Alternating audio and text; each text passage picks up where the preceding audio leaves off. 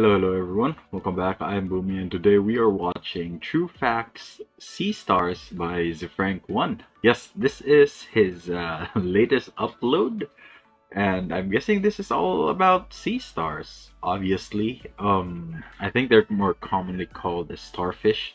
To be perfectly honest, now that I think about it, I'm not even sure if those two are the same. Yeah, I don't have much stories when it comes to starfishes. The only one that I can remember is there's this one time where me, my brother, and a couple of our friends went out when it was in low tide. We went out to the beach just over yonder, and we picked up a couple of starfishes and we had them race. Some of it died because of dehydration. Some of that died because I think it was one of our friends put it in fresh water. But eventually, most of the starfishes that we caught after we raced them, we just threw it back to the ocean, and it was that. Aside from that, yeah, I don't have much experiences about them. So I'm gonna let Z Frank talk me through this. So remember, if you like my reaction, don't forget to leave a like. Let me know your thoughts on the video down in the comment section below, and consider subscribing. We are trying to get to 1,000 subs by the end of the year, so hopefully you guys can help me out with that by subscribing. Also, don't forget to leave your suggestions on what I should check on next. That being said, let's go ahead and watch the video. This episode is sponsored by Brilliant, a better way to learn. Millions of years ago, the ancestor of sea stars and the other echinoderms thought, screw it, I want to be a circle. Yeah, the problem was... This is like the white ones, the two white ones are the ones that we found in the beach. Wasn't a circle, and even today its descendants most often start their lives out as two-sided bilateral babies. But evolution can do magical things if you get it drunk enough, and as these larvae grow, a second baby, a round baby, starts to grow inside them. The second baby kind of eats the original baby and then bursts out into the world. That's one way to do it. This new body plan of echinoderms has radial symmetry and is a marvel of engineering. First off, the skeletons of echinoderms are made out of this crap. It looks like a bag of evidence from when they finally arrest the tooth fairy. These pieces are called ossicles, and they're made by cells that are almost like little 3D printers. They come in all sorts of shapes and sizes, and often look like something you might find on a tray at Satan's dentist. Up close, you can see that these ossicles are made out of a porous honeycomb mesh of magnesium calcite. All those little holes allow tissue to grow inside them and to connect them to other ossicles in a kind of 3D jigsaw puzzle. It's a little like evolution got a model airplane kit, but where the pieces weren't labeled, so there was nothing left to do but sniff the glue and get creative. The resulting skeletons can be quite flexible, like those in the arms of the Beetle star, for example. Or when they're fused together, they can form the solid dome or test of a sea urchin. But these parts aren't just internal. You can see them on the surface of the sea star as well, in the form of spines or these little crazy things called pedicellari. They might not look like much, but you'll see. In the sea star, the skeleton forms a body cavity, as you can see with this one, who's had a bit of a rough day. This cavity is filled with organs. Oh, this is essentially sea. That was the thick starfish, right? The one it was memed a while back, I think. A bit of a rough day. This yeah, it has a thick ass. Look at that thing. Cavity is filled with organs in what is essentially seawater. But listen, this isn't just some star-shaped water balloon. Hidden in there is one of the most advanced hydraulic systems found in nature. Look that here, thing is loaded. On stars, you'll find a little nipply thing. It looks like where you'd put the pin in to blow up a ball of sport. This is called the madreporite. Too close, Jerry. This looks naughty. This one's better. It's like a yearbook glamour shot. The madreporite is essentially a valve. I haven't noticed that. Series of canals. The canals are connected to rows of these little tube-like nubbins. The top parts sit inside of the sea star and the bottom parts stick out. Here you can see where the little canal runs down the length of the arm, and these here are the little sticky out bits. Two groups of muscles control the flow of water within these little tubes. One group pushes water down and elongates them. The other shortens them by pushing water back up to the top. These tubed feet, as they're called, run down the length of each arm in a groove. These grooves are often protected by spines, and sometimes they can even close up. It's like a dream that a dentist would bring to therapy. In sea stars, one of the functions of these tube feet is walking. Sometimes the tips of the feet are pointy, and up close they can look like an old man in a cold pool. This style of tip is especially good for digging around and burying yourself in the sand. So Look at this dumb. one, he's doing it all fancy. In other species, these tube feet end in these sort of disc shapes. Looks a bit like an elephant that tried to snort a frisbee. These discs can secrete a kind of a glue, as well as an anti-glue. This allows the sea star to navigate rough that terrain freaks to me hold out. on in a strong... I've seen one of those before. Not exactly that. I'm not sure if it's the same. It's probably a different species of starfish where it has a very small body that has a lot of appendages. That one freaks me the hell out. Strong current. Science hippies believe that these feet operate more or less independently, following a set of simple rules. Hold on until you're stretched too far and then let go. Then swing forward and reattach. These simple rules can lead to two styles of walking. In crawling, the tube feet are all kind of doing their own thing. It's slow, but it gets the job done. Yeah. But they also have a get me the hell out of here sort of walk. In the right conditions, clusters of feet start moving at the same time, and it creates a faster bouncing style of movement. In the world of sea stars, this is a bit like a gallop. Now, relatives of the sea stars, the brittle stars, felt like this way of walking didn't quite have enough pep. Instead of using... Yes, that one. Well, I don't know if it was just 5 appendages. I seem to recall more. But yeah, that one is scary to me. Stars use their arms in a sort of breaststroke with a leading erection. And they're good at it too. When they get going, they're pretty quick. To change direction, they don't turn. They just lead with a different arm. I mean, they're not facing in any particular direction because they don't have a face. And that's what happens when you forget to evolve a head. And they can be quite cute, especially when they're it is cute. This one, he's adorable. But look at this right here. I know what you're thinking. Why does that fish look so freaked out? It's just a harmless little brittle star. Well, just wait till you hear what happened to Marjorie. But first, a message about our sponsor. If you like learning as much as let's skip Brilliant. You'll want to do it just about phrase and Brilliant 200 minding your own business. Okay, here we Got go. a little distracted and wound up in the wrong neighborhood. And look, a brittle star just reaches up and grabs her. She gets away from that one, but the problem is she's surrounded. They're freaking Yeah, there are a lot of Bad them. day for Marjorie. That's what you get if you don't pay attention. Is that a squid? Don't worry, she gets away. Just kidding. She dies. Oh, I'm telling damn. you, brittle stars are quite aggressive. One finds a dead fish and suddenly it's a full-on rumble. Look, that one's getting away. Run away! I digress. Now, brittle stars do have tubed feet. They just don't use them for walking. Instead, it turns out that tubed feet can be used to do all sorts of things. For one, they can absorb oxygen and be used for breathing. Your foot can't do that. Your foot's boring. And it's not just breathing either. On the tips of my their foot can't do sea that. stars have a cluster of thin, wispy, modified tubed feet. These seem to have chemoreceptive abilities that can sense concentrations of different molecules in the water around them. Now, they don't have a central brain, but instead they have a distributed nervous system. Those jokes never get old. Parts of the arms can sense and react to stimuli on their own. Bigger decisions like which way to move are made by integrating signals across all of the arms. And it's not just touch and chemical signals. You see that little orange thing? You know what that is? It's a freaking eye. Each arm has a friggin' eye on the end. How crazy is that? Is there really an eye? Tell them not to point and stare. That's just how the sea star do. If they ever evolve faces like a people, this is what you'd be looking at. Right before you got a tubed foot up your... Well, this compound eye sits on, you'll never guess this, it a is an eye. modified tubed foot. Up close, you can see that it's a cluster of photoreceptive cells, which look a bit like something you might see Well, a it's a urologist type of for. an eye, at See? least. Sea stars see, but they're not crazy good at the seeing thing.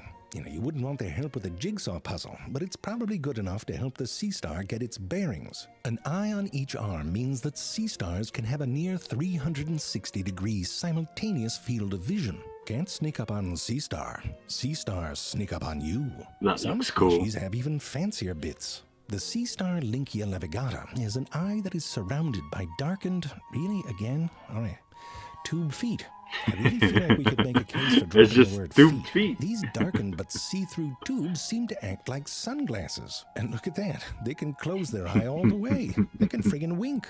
With the help of their sensory tubes and little eyes, sea stars can search around for things to eat.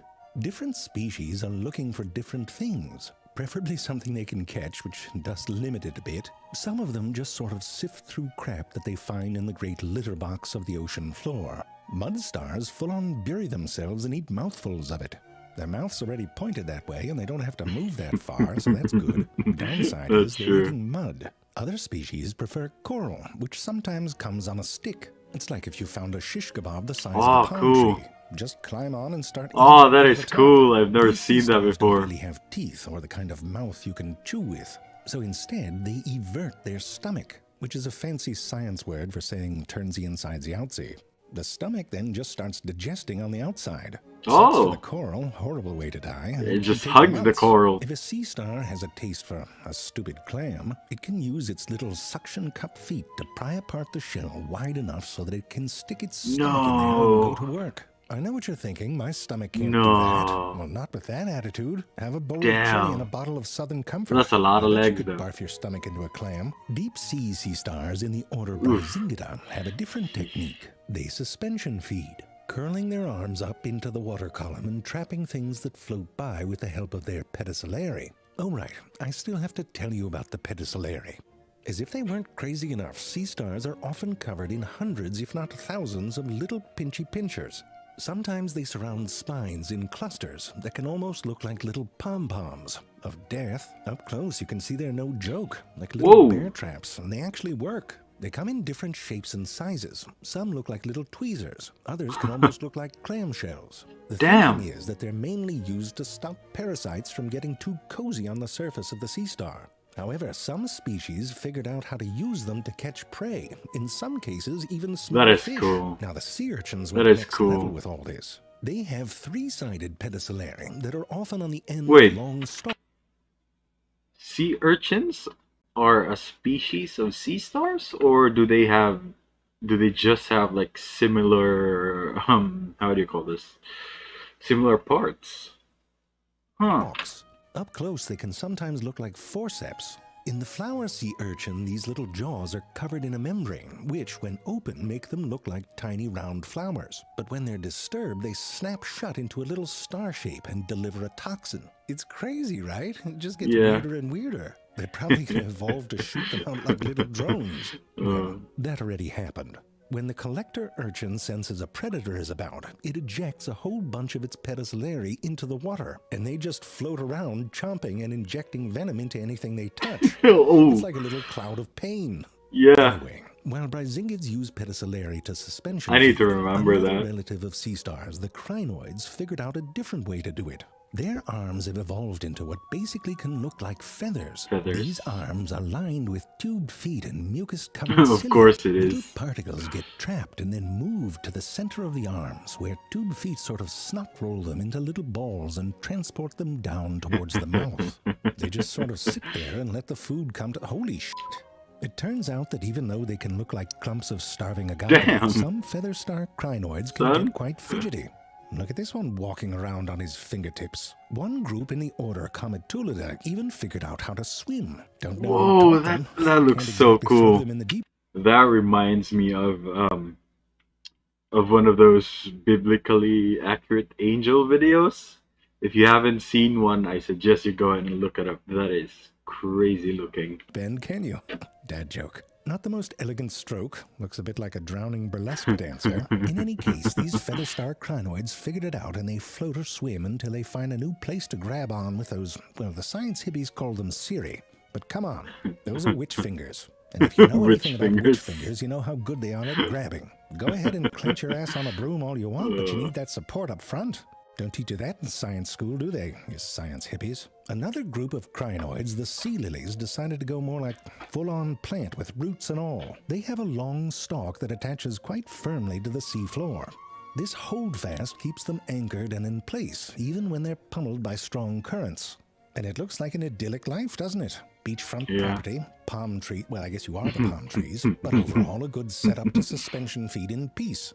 If it weren't for these little bastards, these are sideroid sea urchins, and they look a bit like the ball they use in soccer for masochists. But the spiky bits aren't the problem, it's what's underneath. These sea urchins have a mouth that comes with 5 teeth-like things that can self-sharpen as they rub against each other. It's That's terrifying. cool. This mouthpart contraption is called Aristotle's lantern, which explains why no one ever wanted to sleep over at old Aristotle's. Most regular urchins use this to scrape stuff like algae off rocks, but these sideroid urchins developed a taste for flesh, crinoid flesh. So this right here is a It's out straight-up for scene blood. from a crinoid horror film. It's, well, the pacing is a bit slower than you might be used to, but let me tell you, if you speed things up a bit, you can see that an urchin will seriously f*** up a crinoid. Look at that, he totally ripped it apart. Oh, So damn. here's the crazy thing. Some of these sea lilies have evolved a daring escape plan. At the base of their stalk, there are segments that they can weaken gets cut using a off? special kind of connective tissue. Under threat, some sea lilies will fall down and break their stalks on purpose, and then frickin' crawl away. Yep. Look at that. It runs away like a mop that finally had enough of your shit. It's amazing. And that's the problem with living in the ocean. There's lots of things that want to eat you down there. Look at this Oh, crab damn. treating that brittle star like it's a pull-apart dinner roll. Yep. And that's what happens when you have all those sticking out bits. It's dangerous. It's why they don't have dog parks in nudist colonies. You're thinking about it, aren't you? Now, if you aren't good at running away, which I Oh, think we've wow. established Is is that the a case with seagull? sea stars, you need other ways to protect yourself. You can cover yourself with sharp spines like this one in the genus Zoroaster, or the goat of spines, the crown of thorns sea star. But there's always an animal that figures out how to get around things like Yeah. that. This Wait, what specific is that? triton here doesn't give a crap about your thorny thorns. Now, the cushion star, Pteraster tessellatus, got a That little boy more is thick. creative. It evolved That boy a is way to plump. create and expel toxic slime from a little hole on the top of its body. Not a little bit of slime, either. Like a lot of slime. That's You a should see what lot, it does though. when it likes you. But sea stars have a legit magic trick. They have this special collagenous tissue throughout their body that they can harden or soften fairly quickly. So, for example, they can crawl into a crack when they're sort of limp and then stiffen up so they're wedged in there and you can't pull them out. But they can also use this collagenous tissue in the way that sea yeah. lily did. They can Remove weaken the segments in their arms. arm so that an arm can be pulled off easily. A treat for the predator, and the starfish doesn't die, win-win. And it isn't just when they're attacked. If they have sea star wasting disease like these ones do, they will pull their own arm off in order to save the Whoa. rest. You Yeah, can see smart. The tissue immediately closes around the open wound that leads to the body cavity. The arms that are detached are still alive and will sometimes keep on searching for food and passing it back to a mouth that doesn't exist. Now, of course, the second part of this magic trick is that they can grow their arm back. Yeah. They start by recreating the outer tip of the arm, the part that has the sensory bits, and then they start to fill in the middle. Here's how the trick works. Animals start out as little undifferentiated clumps of cells. These cells, stem cells, can become any Stem sort of cells, tissue, yeah. a nipple, an eye. But in humans, for example, once they become that thing, they can't go back to being undifferentiated. Your nipple cannot turn into an eye, thank God. Thank Sea star God. cells that are one thing can go back and become something else. And that's how the sea star can regrow an entire arm using the cells from its body. Can it grow? Like, is there a chance that a 5-pointed sea star, if you cut one off, there's a chance that they grow more, not just one arm, so that they end up with more arms, essentially? Or is it always based on their, like, it's probably based on their biology, right? Based on their DNA, where if they're already coded to have 5, like, let's say, arms, no matter how much you cut, it will always grow back to 5 arms, right? What's even more amazing is that in some species, an arm that is broken off at the right segment can grow a whole rest of a starfish back. I know what you're thinking. Whoa. If they can do that, it's a hell of a lot simpler way of making babies than Yeah. using dating apps. There Yeah, are that a is few true. species of sea star, like this one, Alistocastor insignis, that make more of themselves simply by splitting in two. The tiny little sea star Parvalastra vivipara can also do it solo, but what? not by ripping itself apart. Instead, it is a hermaphrodite and fertilizes its own eggs inside of itself. The babies are cannibals and eat each other inside the parent's body as they grow, until the lucky ones burst out of holes on its parent's back, sometimes killing Damn. them in the process. There's a baby photo for you. Leptosterius polaris, on the other hand, gets into a little sex pile. I know what it looks like, but there's no Starfish bits going into orgy. other bits in there. The males release their sperm and the females release their eggs. And when they're fertilized, the females curl up in a swirl and sit on their eggs like a bird might. But most species don't put in nearly that level of effort. That Males and looks females cool. just release their baby-making bits into the water, cross their little tube feet, and hope for the best. Think of it like if human sperm looked like the seeds of a dandelion, and the eggs sort of came out like soap bubbles. A couple times a year, everyone just goes out on their balconies, maybe wearing a t-shirt and socks, a glass of rosé maybe. Then you just sort of let it go, and try not to get caught in the back breeze. And that is how the sea image. star do. The image. I can't get it out of No, my you can't head. reverse it, Jerry. It's not the same thing. Well, because I think it's reasonable to think that someone might want a dog park in a nudist colony, but then think better of it because the dogs would... Right. But I'm saying that no reasonable person would put a nudist colony inside of a dog park. Well, for one, the infrastructure. Where would the nudists shower, Jerry? In the drinky fountain? Well, yes, dogs are technically nude. All right, fine, Jerry. Dog parks are nudist colonies. For dogs. Idiot. Timmy, we talked about this. Well, I don't care if it feels good. You don't do it in public. Oh man, yeah. Frank never disappoints. Never disappoints. I should really start watching more Frank videos. It's just a good time. Oh man. All right. I mean, well, I don't know what to say really. Starfishes are just cool. Well, sea stars in particular are just cool, really cool. So yeah, that's just gonna be it for me today, guys. Link to my Twitter is down in the description below. Go to check it out if you want to. And if you're new here and enjoyed the video, don't forget to leave a like. Let me know your thoughts on the video down in the comment section below and consider subscribing. Again, we are trying to get to 1,000 subs this year, so hopefully you guys can help me out with that. Also, don't forget to leave your suggestions on what I should check out next. That being said, thank you so much for watching, and I'll see you all next time. Bye!